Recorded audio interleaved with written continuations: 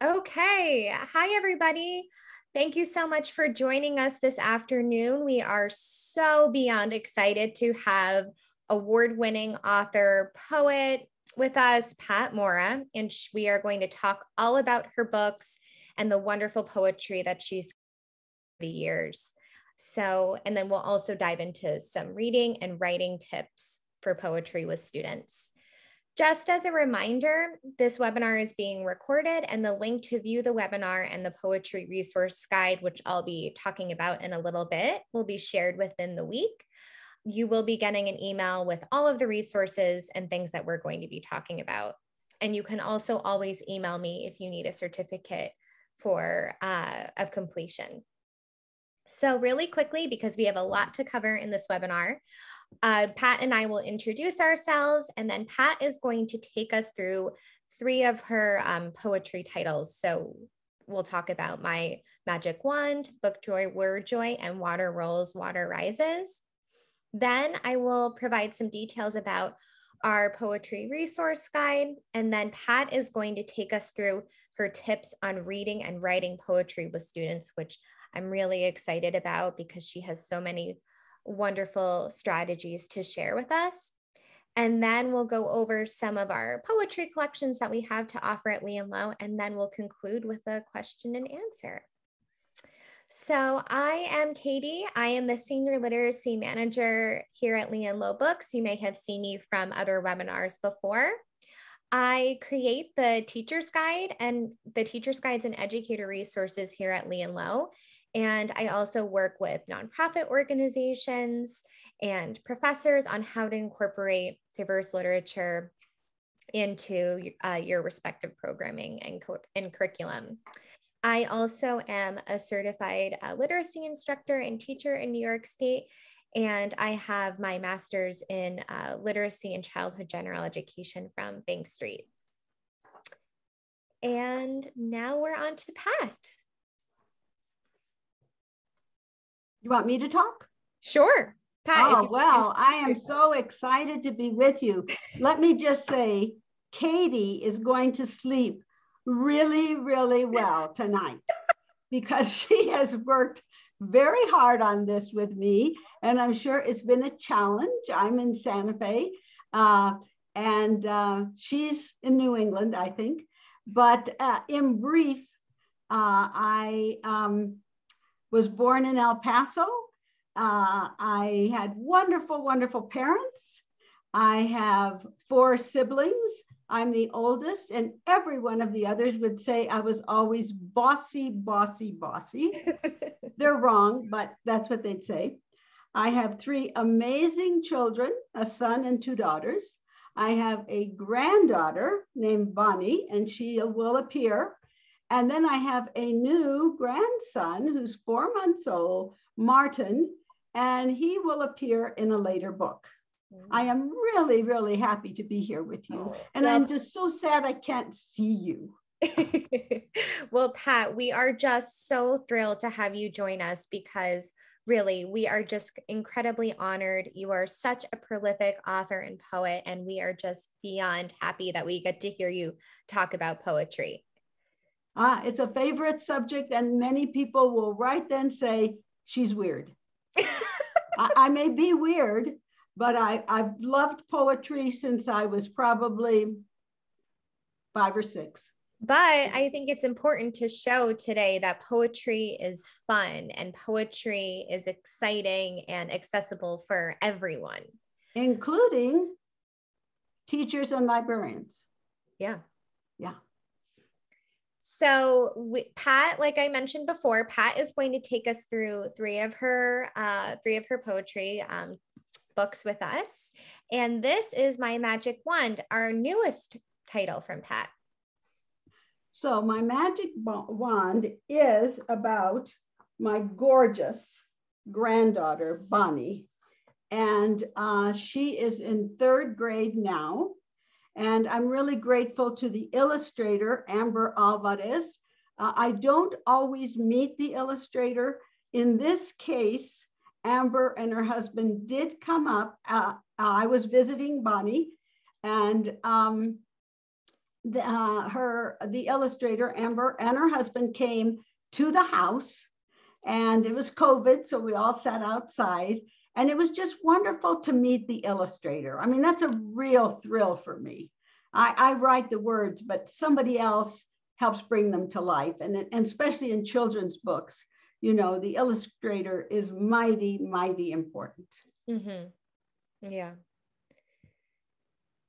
So, Pat, can you read a poem for us and tell us a story about this poem? So first I'm going to talk about the illustrations, of course. So I'm sorry you can't see my husband who's up there. I'm in the red dress. He now has more gray hair, I would say, and I have all gray hair. And we're dancing, which he does not like to do, but you know, there are things you do for a book. And then below that is my redhead third child, Bonnie's mother, who is a cat veterinarian. How's that? Dr. Cecilia Burnside and her husband. And here's Bonnie, my darling Bonnie. That dog is no longer with us, but here we go. Let's dance. Watch us dance. A little ballet, some jazzy steps, and country swings, then hip hopping and line dancing. Now we'll do them again. A bailar, come join our spin. And I wish we were all in a room where we could join and dance together, but maybe later in the day with somebody in your family, you can do the dance. Yeah, I think this is such a great one to You do it with Charlie, my friend. Oh, well, my son, who is now 2, this is his absolute favorite book. And and the words that he has picked up from your books of poetry, Pat, alone just demonstrate how powerful a medium it can really be. And in just few words, you can demonstrate the essence of dancing, and you can really have fun with this one, especially in your library, classroom, or whatever setting you're in. Okay, book joy, word joy. Well, again, I want to say something about the illustrator because I do my part, but Raul Colon has illustrated numerous of my books, and we probably met only once. He's extremely handsome. And we were at a mic together at a conference, and he's a quiet person, but I have always felt that when they tell me Raul Colon is, what do I think about Raul Colon to illustrate a book? I'm always thrilled because he's gifted, and you see that in this book. You can see it on this cover, Book Joy, Word Joy. So collecting words. All day I collect words that move like wiggle, glowing words, candle, drifting words, butterfly, singing words, ding dong. I collect words that make me smile like tiny, that fill my mouth, bubble gum and bumblebee, that float along, river, that have a brown scent, cinnamon, that sweetly stretch, caramel. I collect short, hard words like brick, soft words, lullaby, cozy words, snug, funny words, rambunctious, scary words, snake, jumpy words, hiccup, big words, onomatopoeia, oink, oink. I whisper, say, shout, write, and sing my words. What words will you collect today? Wow, Pat, that was amazing. Look at that art though. Really, because this is just such chock full of good content for the educators and librarians on right now. Can you tell us a little bit about what the words book joy and word joy mean and why you created this? That's why I love her. You know, I have been a reader, as I said, since I was a little girl. My mother was a reader. We always had books in the home. And so books are just an incredible part of my life. And so I came up with this word book joy. Now it's probably been almost 20 years, and decided to, about 23 years ago, my wonderful web manager, Bobby Combs out there would correct me if I said it wrong, to do have a site on book joy, word joy, because I feel like our young people are bombarded by television. And, you know, it's all supposed to be fun and funny and action. And human beings are more than that. So it's not that I'm opposed to television. It's not that I'm opposed to fun. But I do think people of all ages, including our children, you know, quiet and the opportunity to savor text. And I think the children that don't get that will have a harder time in school. And ultimately, I think in many jobs, you know, we need quiet to be able to think and to be our most creative selves. Right. Exactly. And lastly, Water Rolls, Water Rises I love this book, and I share it with a lot of curriculum developers and educators for STEM. If people are looking for books on water, this is a wonderful way to fuse STEM and poetry together. So I haven't had the pleasure of meeting Milo So, but she is, again, an incredibly gifted, I would say sort of a gentle illustrator. And this is a beautiful book. It's a bilingual book, which was good for me. I'm bilingual, but I'm certainly English dominant. I have no memory of not speaking both English and Spanish. And it's been extremely both useful to me, but I would say joyful to me, porque me encanta hablar en español. Shall I read this poem? Yes, this please. Is one of the images in Water Rolls, Water Rises, El agua rueda, el agua sube. In the murmur of marsh winds, water slumbers on moss, whispers soft songs far under frog feet.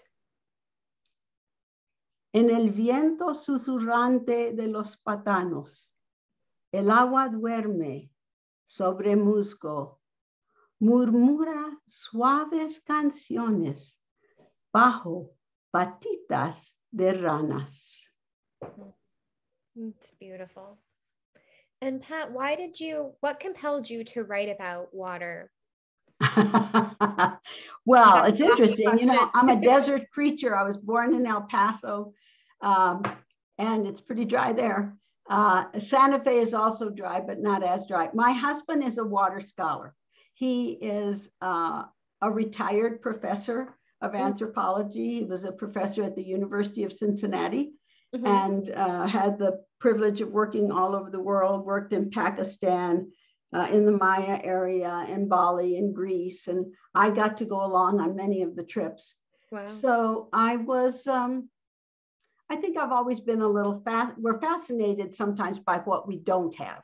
So people can be fascinated about the desert. Well, I'm fascinated by water. Yeah. And so the book was a good opportunity to sort of explore that. And we can share that, you know, that's a great way to share with kids too. What are you thinking, you know? Right. Write about, maybe start out with write about what they know and like and love. All teachers and librarians do that. But also maybe what they'd like to experience. Yeah, sure. Thank you so much, Pat, for taking the time to read some of your incredible poems with us. That was just such a joy to listen to you.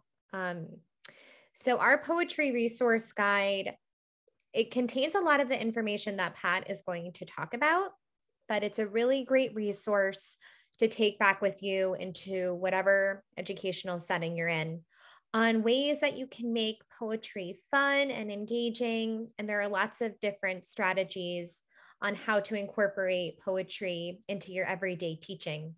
And there are a lot of resources at the end, different websites and organizations that have curated lists of resources on poetry and books about poetry, which from Lee and Low, which you'll see here. And then, as you can see on the other, this is not the whole guide. I just took snapshots of it, but you'll see on additional resources for teaching poetry. Children's Day Book Day is the first resource listed, and Pat is going to go all into Children's Day Book Day at the end, because every day is Children's Day Book Day, which Pat taught me about, but it's the actual day is coming up.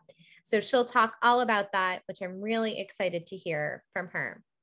But now we are going to hear from Pat. Pat is going to share all about her tips on reading poetry in the classroom. So Pat, we'd love to hear from you. Where do we start? I'm a new, for example, I'm a new teacher or a librarian, and I'm really intimidated by poetry. How can I get myself reading poetry? How can I encourage my students to read poetry? How do I make it a part of my classroom routine, everyday pedagogy? So I know that those are very, we could spend days talking about that. But if you want to share a little bit with us now, we would greatly appreciate it. Well, one of the things I miss, and I said this to Katie earlier, is that I love audiences. I've always loved audiences. And so I'm sorry I'm not seeing you. But because the first question I would ask you is to be really candid and think, well, how do you feel about the word poetry? Mm-hmm. Because I think where for me, I sort of swoon at the word, which tells you probably how weird I am. But, as I said to you earlier, I've loved poetry since I was a little girl. I have this book. Can they see this book? Yes. Yeah. The Childcraft book.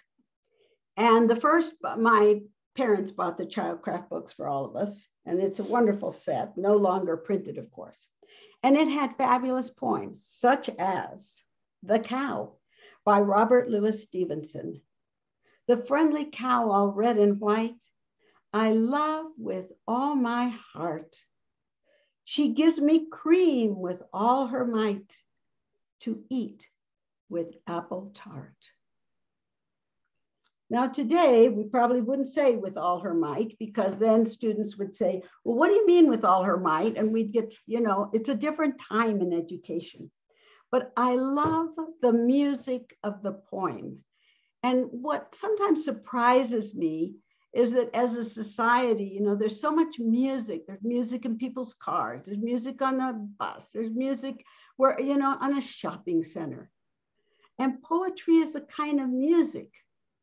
And so why is it that one kind of music is so popular? Mm-hmm. And I think one reason is that poetry, one, it feels like a heavy word. It feels like I may have to think. But also, I think poetry requires that we be willing to be still. I mean, other than Twinkle, Twinkle, Little Star or something like that. Poetry really invites you to be still. Well, all reading invites us to be still, but maybe poetry invites us to be a little more still. And I think we live in a society that's a little antsy about that.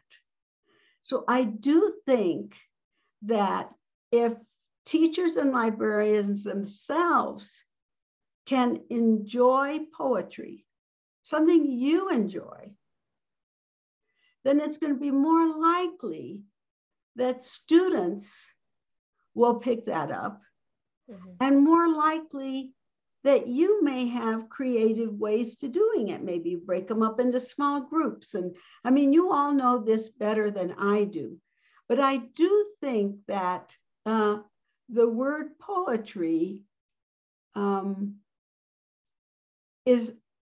has its own weight for good, but also it can be off-putting. Mm-hmm. And we need to know that our students may feel that. And so how do we kind of lighten it up so they can relax? Mm-hmm. We have to relax so they can relax. So Pat, if I am intimidated, or I feel, if I think poetry is a heavy word and I'm a teacher, what do you recommend? Where do I start? How do I get comfortable with it? And how do I do a poetry unit with my students at the same time? Well, I would think I'm a big, go to the library person, but you can go to the school library. I'd ask the librarian at school, what's a poetry book for children that I can just relax and enjoy? I think that, of course, Lee and Lowen and I would like you to think that My Magic Wand is one of those books, but it's certainly not the only book. But I think relaxing really helps with both reading poetry, but I'm also going to say later on, I think you need to be able to relax to write poetry. Just relax. I also wanted to mention, I mentioned earlier that I have a 2-year-old son who My Magic Wand is his favorite book. And you would not think, you don't equate poetry with early childhood or with preschool education, but poems are condensed text. And it was so enjoyable for us to read them together because we could read a poem and come back to another one later. You can also do that in your classroom. You don't have to go through a poetry anthology in one sitting. That's also the joy of poetry, is that if you're getting used to it, if you're getting comfortable with the medium of poetry, it doesn't have to be so taxing and doing it all at once. I like that. And I miss audiences, because this is when we could say, well, for those of you who aren't fans or who feel intimidated, it always helps me to hear how you feel. Yeah, I'm very interested in people's feelings. We can share in the chat. What if teachers and librarians have done poetry units before? How did they feel? What did they do? Well, I just saw a text from Sandy, so thank you, Sandy, wherever you may be, that children love to play with language. And I would agree. The only thing I would say is not all children. And I guess I am always fascinated by people who are not like me. So yes, I love to play with language. And I think a lot of children do love to play with language. But from visiting schools through the years, there are many children who are intimidated by text. It could be because they speak another language as a first language, but that's not always the only reason. So one of the challenges of wonderful teachers and wonderful librarians is realizing the complexity of the class. First, your own feelings that have to be honored, but the complexity of the class. I think I'm losing my scarf through this whole thing, and eventually I probably won't have any clothes on, so I'm going to put that on. So Pat, before we go transition to writing, what do you do with a student who doesn't love to play with language, or maybe struggling with poetry more than others? What do you do? Yeah, and I think a lot about those students, and certainly, and I'm not going to be able to pull it up right now, but one of the poems in this, I have written a lot about it, because that isn't what I was like. So we're kind of always fascinated by the other. And I think And I think this is true for students, but also for adults. I don't know why I'm on this kick today, but the importance of relaxation. I want students to relax, not to be so worried about the grade, but maybe if they could write a sentence that they just enjoy writing and they won't be graded on it. And good teachers and good librarians do this automatically. Yeah. But I think that one of the challenges of teaching, and I taught briefly kind of all levels, is both to give the really talented, good student challenges, but there are also students who have a lot of talent, but they lack self-confidence. They have a lot to say and they have a lot to draw. And it's the challenge to a good teacher, a good librarian, to lure them in. And to do that, you kind of have to get to know them a little bit. Yeah. Okay. Well, Pat, if you want, I think I'm going to move on to tips about writing. I wanted to share that for some people who are doing poetry units in their classroom right now, there is a great resource on Read, Write, Think, which is through NCTE, on different types of poems and other resources that you can incorporate in your poetry unit. And this is another poem from My Magic Wand. And I mean, on the East Coast right now, we're enjoying this beautiful spring weather. So I wanted to share this poem because it's just so beautiful, the bright illustrations, and it's really such a great time to get kids outside. And like you said, Pat, relaxing, if students are able to relax outside and, the creative juices can start flowing. We're having one of those days here, and I can't wait. As soon as we're finished, my husband and I are going to go walk our paths out back because we have had for us, cold weather of late. Yeah. And so it's wonderful to think of being able to go outside. So tips on writing poetry. Okay. There's a lot to cover here. Yeah. All right. Well, my first tip, of course, is I want teachers and librarians to write it. And I think experiencing the process, is just like driving a car. You were able to teach your child to drive a car because you drove a car. You probably didn't teach your child to drive a car if you didn't drive a car. Right. So I think we are more likely to meet our students at whether they're college students or, elementary school students, at their place of self-doubt if we experience it first. So then we can use these tips to brainstorm ideas. I think that can be a really helpful thing. A class teacher says, or librarian, well, it's a beautiful spring day, so let's each put down 5 words that we think would be fun to put in a poem. We may use them, we may not. Then have a little sharing. Maybe ask them to draw it just for themselves. Again, I think the process of writing to a great extent is a process of loosening up. And then I think your more creative self, and I'm saying this as much to my friend Bobby, who's out there, and she's laughing, as she's my web manager, as I would be saying it to an 8th grader, that we need to be able to relax. I love the point that poems do not need to rhyme. But I would say, and I don't know, I'm not looking at it right now, but poetry to me is about music.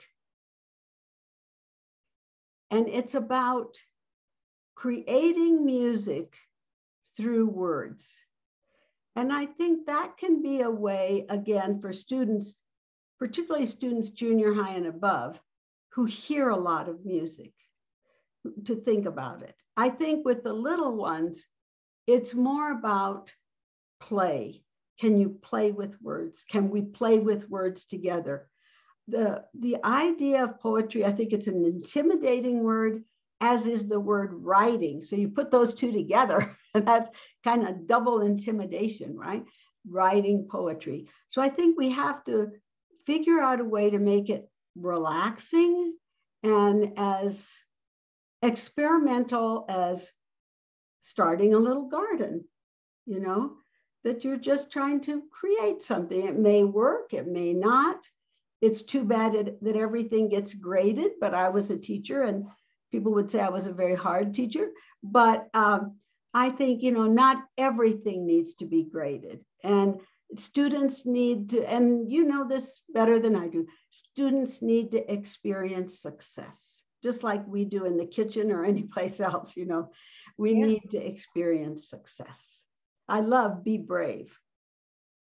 And Pat, I love in the Writing Secrets poem that's from Book Joy, Word Joy. I love in the last, stanza, and we usually know more than when we begin. I believe that. And I believe that's for any of us, even, famous and accomplished poets, that we might see in the Poetry Society or Academy of American Poets or whatever. It is a journey. That's one of the things I love about it. You are discovering. And in that sense, it's a little bit like gardening. You're always discovering if you're careful. Wow.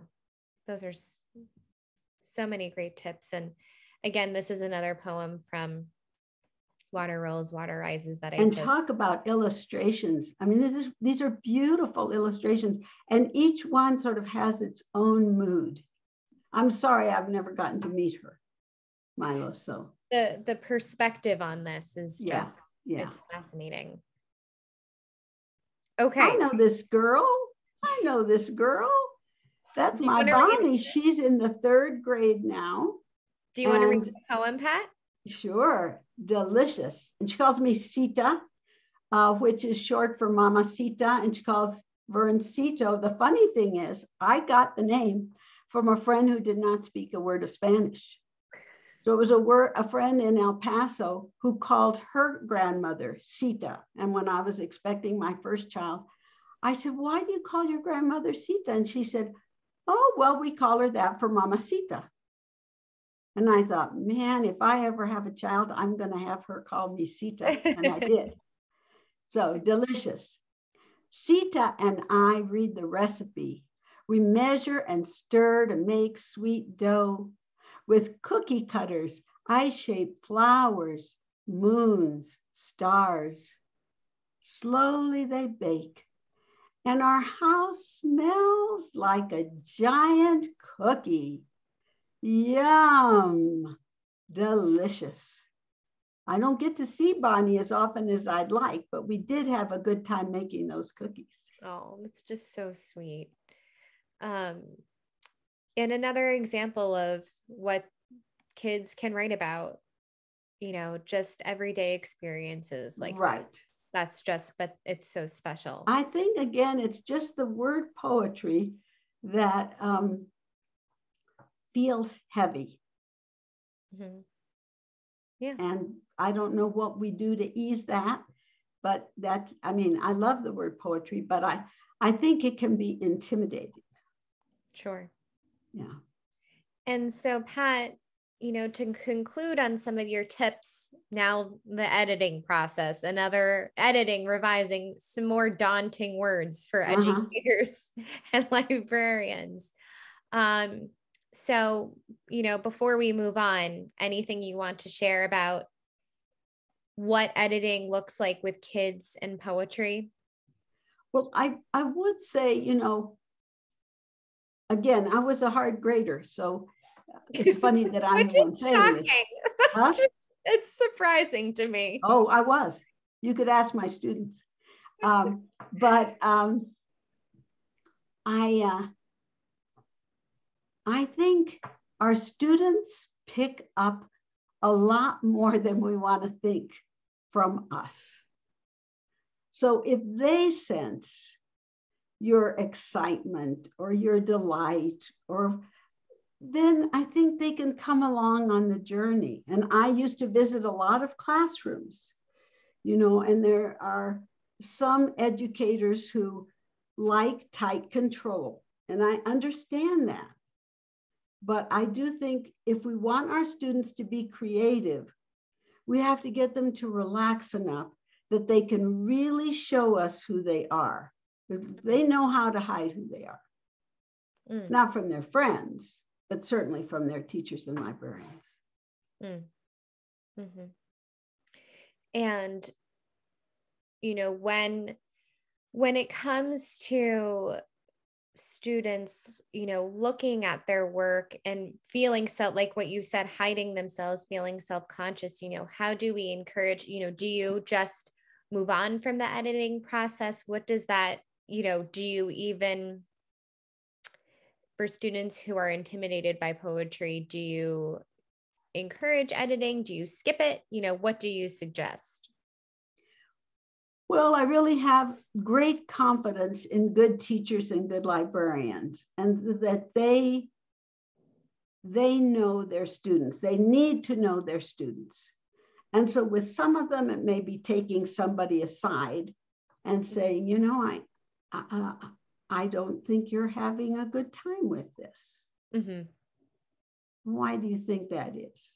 And I think if students, I'm not saying this is always true, but often if a student thinks we really care, they can reveal a little of themselves. Let's face it, even with our fellow adults in a teacher's lounge, there are people who do not reveal very much of themselves. So that's just life. Yeah. So really getting to know your students is critical to any of these steps, reading, writing, and revising. And it's not empty praise. It's really finding something that you think when you see that word, you see that word sweet dough. Oh, I like the way you did that. It takes time. Yeah. Rachel in the chat said about your question, Pat, I see you're having a hard time with this. What makes you say, what makes you feel that way? And she said, what a good question to ask a non-poetry lover. And really getting to, getting to understand their hesitations and also trying to transform them. And I would also say our hesitations. Yeah. I remember visiting a college, I think it was in the Midwest, because I used to do a lot of travel. And students were going to go into a class and we were going to talk about poetry. But we weren't going to talk about teaching poetry. It was an English class. We were going to talk about their poetry. And it was very, very clear to me that they did not like it. They did not like writing it. They didn't like being graded on it. So I do think the word poetry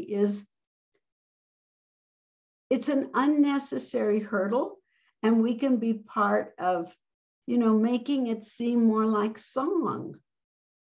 Sure. So before we get to Pat's Children's Day book day, and I also want to leave like 10 minutes at the end because we have some great questions for you, Pat. Lee and Low has a poetry collection. We have many poetry titles that we pride ourselves on. We're really proud of our poetry collection, both backlist and frontlist that we have to offer at Lee and Low. Biography, Spanish, STEM, like I mentioned with Water Rolls, Water Rises, everything you could think of. So please, I encourage you to check out our poetry collection. And Pat also has her own poetry collection on our website. Actually, you have one picture book with us, Pat, a library for Juana. That's not poetry, but everything else is poetry. So Pat, this is Pat's beautiful website. And I also— Did you hear that, Bobby? Yes, Bobby. It's a beautiful website, and it's really impressive because there are tons of educator resources. But we want to correct that. 25th is 26th.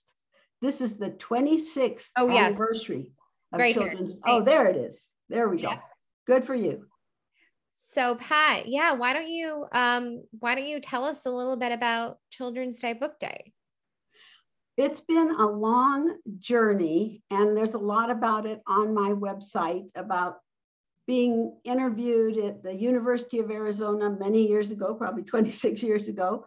And the person who was doing the interview, we were talking about poetry. And she said, well, when the program's over, would you tape a few of your children's books in Spanish that you've written? And I said, yes. And I said, what are you going to use it for? And she said, Dia del Niño, Day of the Child. I'd never heard of it. So I walked out of the radio station. I went up to the cafeteria at the university, and I was to have lunch with a group of faculty members. And I said, what is Dia del Niño? And they said, oh, well, in Mexico, it's Day of the Child. And I said, and what happens? Well, kids get treats. Maybe there's a picnic.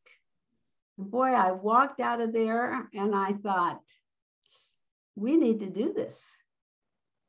We need to do this. And we need to do it in English and Spanish and any other languages that people would like to use. I'm all for it. But certainly, English is the official language in the United States. But it's the whole idea that every day of the year is Children's Day Book Day. So with Mother's Day and Father's Day, one in May, one in June, although we say, oh, it's every day of the year, we know that's not true. But for Children's Day Book Day, I really want it to be true. That for teachers and librarians, there is this sort of undercurrent of we love books, we want you to love books. And when you come into this classroom or into this library, this is a place where we all share a love of books, a love of reading, maybe acting them out. I mean, there are all kinds of ways to open up books for different kinds of students. But particularly now with my granddaughter, and I now have a new grandson, but it'll be a while before he can even hold a book. But it is just so important to me that children, regardless of the economic status of their families, experience at an early age the pleasure of holding a book, reading a book, that there are all kinds of books. Your mother might like one kind of book, you don't like that, but we need to nurture a love of reading. Billions are being spent getting kids to do stuff on the web. And it's not usually about reading. So I'm really relying on teachers and librarians and family members who know the power of text.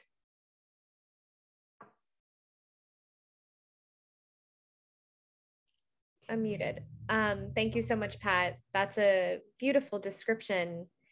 And what celebrations of Children's Day Book Day have you seen throughout your career? What does that look like for someone who wants to start, say, this year? I've seen everything from small ones, an individual classroom or a school. I've seen both of those. And maybe there's, a treat. Let's face it, treats help. So maybe somebody reads a book. Maybe I was at one where in every one of the classrooms, a different parent came in and some read in different languages. So we heard a book together and then we all had a treat. So it needs to be a happy occasion. This is not a lecture. This is the delight of reading, And it's April 30th, but calendars are calendars. So it may be April 30th, one year is on a Friday, but on another year it's on a Wednesday. You do it any way you want to do it. I have seen great celebrations at public parks.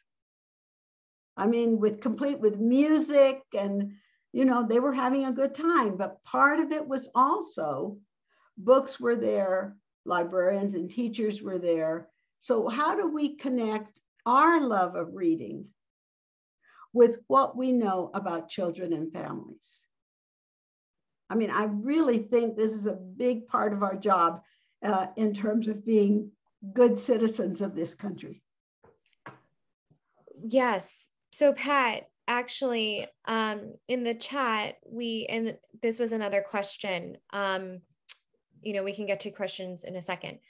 In the past, you have written a letter to introduce Dia. Is that updated, or where can we find that? Well, actually, this afternoon, I'm going to go to the Dia section of my site and kind of look over everything. Okay. And see what are some things that we need to update and what are some things that are fine. Bobby is fainting when she hears me saying this, because then she knows she's going to get an email tomorrow and she says, I don't want to do this. But anyway, she's a great sport, and we wouldn't have been able to do Children's Day Book Day without her. I'll tell you that. Thank you, Bobby. Thank you, Bobby. Absolutely. Yeah. I think that would be helpful, because like we said, we had another person ask about, like a fact sheet that they can share with their administrators. Like, for example, this is what I want to do on April 30th, and encourage other people to share about it. So those are great. Am I going to get those suggestions? The fact sheet, am I going to get that, or should I write it down right now? Do you have some, I think someone was asking, do you have something like that they can present to their administration or to their fellow colleagues? Well, if we don't, we'll have it very soon. Oh, Bobby just shared in the chat, here's a resource book for Children's Day Book Day. That Bobby. Bobby's working already, Pat, so don't do Good for her. She's been with me a long time. She said it needs updating, but a good place to start. Bobby, send it to me and I'll start updating it. Okay, so that's great to hear about, Dia. I hope everyone who's joining gets to do something, even if it's not on April 30th. Pat is still a hard grader. Bobby said Pat is still a hard grader. Laureen, how can you say that? Bobby said that. Oh, Bobby said I'm still a hard grader? Well, I probably would be, but I don't grade anymore. So just to conclude, our poetry resource guide can be found on our website, and that will also be included in the email at the end, that you received when you registered. Teachers' guides are available for almost all of our books and all of Pat's books on our website. And then on our blog, which is blog.leandlow.com, if you type in poetry, there are so many articles and resources that come up, like interviews with Pat. I think, Pat, a few years ago, we did an interview with you and Raul on Book Joy, Word Joy. So there's just plenty of stuff on our blog. Well, I should take a second and say, I cannot say enough about Katie and Lee and Low. Oh, thank you, Pat. They have been wonderful, stalwart partners through the books and also through Children's Day Book Day. And an old friend just wrote and said, it's okay to be a hard grader, Pat. Thank you, Laureen. Jennifer says it's called having high expectations. Yes, that is exactly. We have high expectations for our kids. We want the best for our kids. And yeah, I am a product of very hard graders. Okay, so we have a really juicy Q&A, and I'm really excited for some of these questions, Pat, because I think you're going to be able to provide some really helpful advice. You so excited that you want to do the answers? No. You're the expert. Okay. Okay. How can you infuse, and I think this will apply to a lot of people listening, and I personally would have benefited from it when I was a teacher. How can you infuse poetry in your required lesson plans?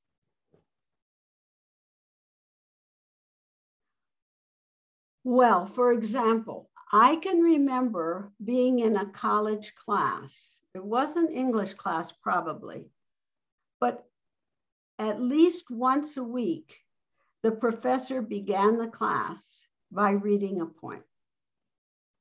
So I think when we talk about infusing poetry, yes, I am a believer in creating occasions where we all write together. I think it's very important that teachers be part of the writing.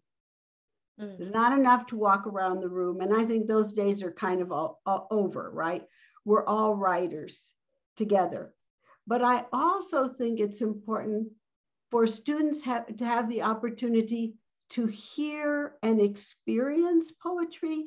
And that could be that the teacher could read it, the principal might come in one time and read it, one of the students could read it. Just the auditory experience of poetry, I think, is a way that students might relax in it. I just feel like many students, and I'm talking about graduate students too, there's a tension if somebody asks you to write a poem. If I asked you to write one right now, Katie, well, how would you feel?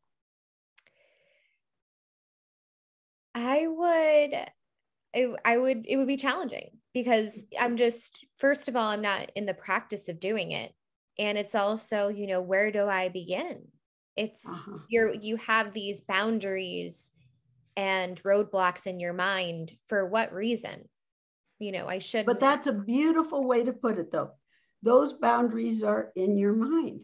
When I sit down to write, like I wrote a fun one that Bobby's going to post about St. Patty's Day tomorrow. After all, I'm Patricia, so I'm big on St. Patty's Day. I just sit, at this point in my life, I just sit and have a good time. Now, if I'm writing a poem that's going to be part of a book for adults, of course, it's a different kind of challenge. But I think it's important that people experience relaxing in poetry. I think that's why that word is so negative. It just feels heavy. And I think if we can just relax and say, well, other people can write a poem, I can write a poem. I could write a poem to my son or to my daughter or to my grandmother. Just have a good time. Yeah. Right. It's all about, I think the core essence of this webinar, Pat, like you said, is relaxation in reading and writing. And that's where you have to begin. You can't fall asleep, though. I don't want you that relaxed, right? So you are relaxing with words, whether reading them or writing them, but you're awake. You're awake. You want this really alert. So another question that I loved, especially with such, like you said, Pat, like the grades and high stakes pressure, and now with learning loss that's related to the pandemic, how can you use poetry to increase oral reading fluency? Oral reading fluency. Reading out loud. So I think that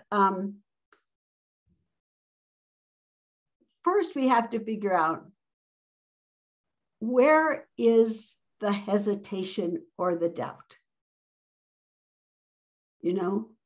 It's like, I like to cook and I like to garden. So if something isn't working, if we're having trouble getting students to stand up and read poetry, I think we have to, as a group of teachers, maybe, all the second grade teachers think, well, why are we having that problem? Well, they're embarrassed to read in front of the class. Well, how do we deal with that? Should we have them start out in small groups? I'm not going to say anything you all don't know, but I do think that this is so important. Again, given the billions that are spent getting our kids to sit in front of a set and watch. Well, we're not asking them to watch. We're asking them to do.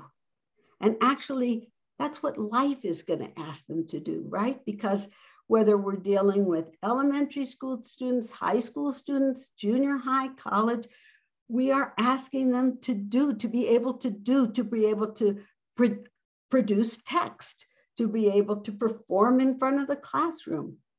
But they are taught day after day to be observers. Mm. Yeah. It's a different mode we're asking. Mm. Yeah. Right. It's like what I said, the roadblocks and the obstacles. It's right. And they have a lot of self-doubt. We did. Pat, really, last question. Everyone in the chat and the Q&A have just expressed how much they have loved listening to you speak, Pat. And so we are so grateful for this. I'm missing all of you. I just wish I were with you. You know, I love audiences. Last question. I really loved all of the questions that you asked were just so thought-provoking.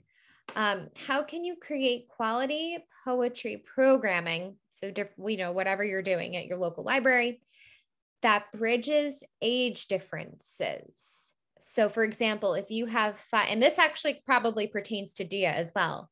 For example, 5-year-olds and preteens, like 5-year-olds and 12-year-olds.